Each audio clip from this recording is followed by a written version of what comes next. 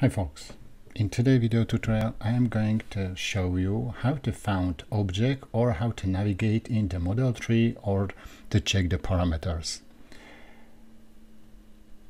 You know that it's possible to open with Creo View the native Creo data or neutral data, for example step file or IGS file, and depends about the license if it's Creo View Express or directly Creo from the Windshield side.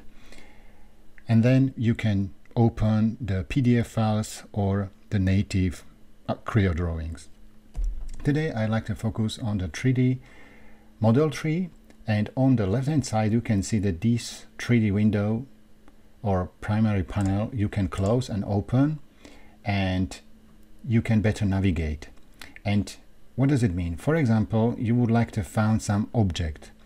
It's really easy because over here is the function find, and you can find, for example, impeller, and if you will select enter, the system will show you the impeller. If you would like to find a frame, for example, I will select the enter or hit enter, and the system will show me the frame. You can close, and then you can use the transformation, or you can use the different kind of the selection what you need. You can isolate, einheim, and so on, like I haven't explained to you in the previous tutorial. Yeah. Another possibility is that you have a really huge assembly and you would like to filter the model tree. So you can use the filter function here, and for example I'd like to find the object which are matching, and for example we can find the object the bolt. Yeah. So I will use the function bolt, and if I will confirm OK, the system will show me in the model tree only the bolt or screw nuts or what you would like to say. Yeah, and what you would like to select. And then you can select, manipulate, hide, isolate, show, or relocate. If you would like to switch off, is OK, you can confirm, and the system will again show you all information directly in the model tree.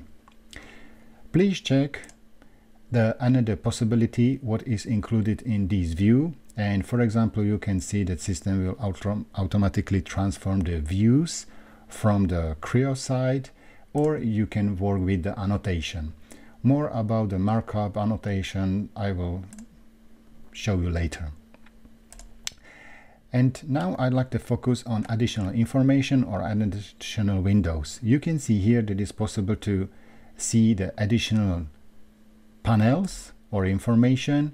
So for example, if you would like to see the explode state from the Creo, you can simply work with this view, or you can open here the lower data panel or use the function F7. And for what is it good? That you would like to see, for example, the parameters from the 3D model. So if you will select the frame, for example, the system will show you a lot of parameters which are included directly in 3D model. If you will select another object, the system will write to you the comments, value, category, names, and all this stuff.